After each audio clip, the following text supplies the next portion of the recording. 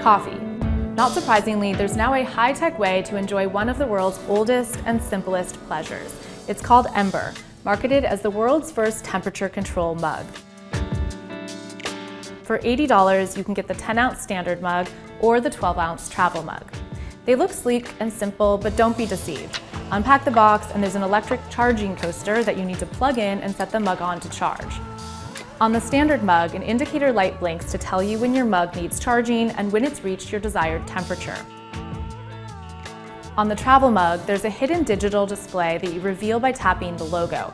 It tells you the battery level and current temperature of the mug's contents, and you can change the temperature by twisting the bottom of the mug. So I'm trying out the travel Ember mug for the first time. We're about 2.5 hours into a road trip and it is still warm. It says it's at 122 degrees, which is great. I have found it a little hard to fiddle with the bottom base while I'm driving, and I also have found it really heavy to hold and drink at the same time. I also wish that this bottom base, that's all the electric portion, could be filled with more tea for my long drive. And then, of course, there's an app. You use it to set the desired temperature of your mug, and it alerts you once it's warm enough. But to get that peppy message and to control the temperature of your mug, you need to sign up for an account and agree to a lengthy privacy policy. Until this point, I was excited about the prospect of the perfect temperature tea, but allowing a company to track my location and browsing activity just to keep my drink warm seems like overkill. Some of this data collection allows Ember to communicate with the Apple Health app, presumably to track your daily caffeine intake. It does that by keeping tabs on how often you set the mug to your temperature presets. You set these up for your favorite drinks by entering everything: the brand of beans or tea leaves, the style of drink, think cappuccino, espresso, black tea, or herbal, how much creamer you add, and your desired temperature. I was disappointed when the automatic recommended temperature for every drink was 135 degrees, which meant I had to separately look up what temperature to brew my different varieties of loose leaf tea.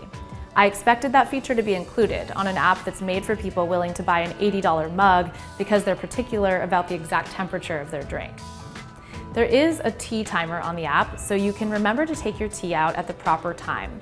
3 minutes for green, 5 for black, 6 for herbal. But even those times are very generic and don't account for different varieties. Plus, doesn't everyone have a timer on their phone or watch already?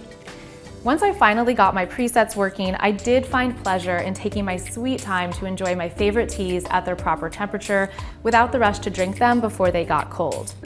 But it simply took way too long to get there. My joy was undercut by all the hassle of prepping the mug to work as intended.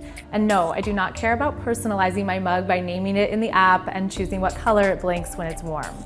Sometimes I just want my pleasures in life to stay simple. Plop down on the couch, flip to whatever's on TV, pour my coffee, drink it, throw the mug in the dishwasher. For me, having to plug in my coffee takes away some of the appeal. Coffee is my morning me time, a moment to not be stressed out before the day gets hectic.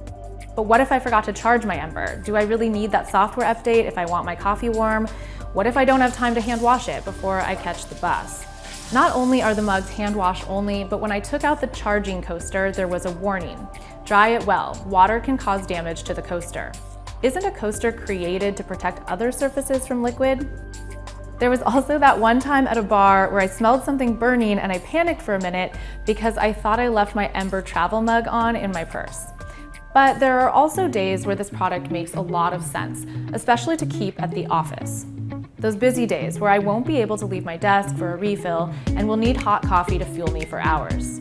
But for those times, I wish Ember came in bigger sizes, and I wish it would heat drinks on its own rather than just keep them warm, or at least keep drinks warm for longer. It's advertised to stay warm for just 1 hour when off the charging coaster. After all, low-tech insulated bottles by companies like Yeti and Swell need no power and keep drinks hot for hours, and come in a lot more sizes and colors, and can be dishwashed, and don't cost $80. Or actually, for this copper edition, it's $130. There's one person in my life, though, who I thought Ember might be perfect for. Oh. My mom. Does it go on? She's in her 60s, she likes her coffee in a traditional mug, and she needs it hot and ready every morning. And I have mobility issues, so this way I can just sit at the table, eating my breakfast, reading the newspaper or my phone, and keep the coffee hot. My verdict? Ember is an expensive but useful solution for the office when you don't want to break focus by refilling your coffee, or it's a kitschy gift for that gadget-loving friend or mom who loves coffee or tea. But at the end of the day, or should I say beginning, it adds too much stress to my routine to be a good everyday solution.